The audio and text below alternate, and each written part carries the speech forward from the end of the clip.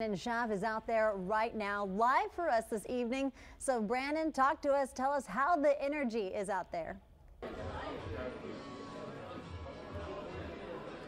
Hello, Leslie. Hello, Rudy. And yes, we're here at Rancheros Restaurant in Sinton, which is, of course, the city where their team, their baseball team, is going on to compete in state up in Austin. But right now here at the restaurant, you can see it really is a packed house for this watch party right here at Rancheros. They have the big TV up there, which I would imagine around 6:30 when this game starts, they will be here and ready to see every single second of the action. And it certainly makes sense because as we were talking about and as you've heard Chris and Ashley talk about, the team has seen success throughout the entire season. If they win tonight, that would be their 4th state title. That's big time because it's been 20 years since their last championship, and obviously a lot of people here are very excited to see it because while most fans of the Sinton Pirates are up there in Austin, many made the trip here to Rancheros to see it on the big screen. But for now, right here in Sinton, we are just a little under 30 minutes away until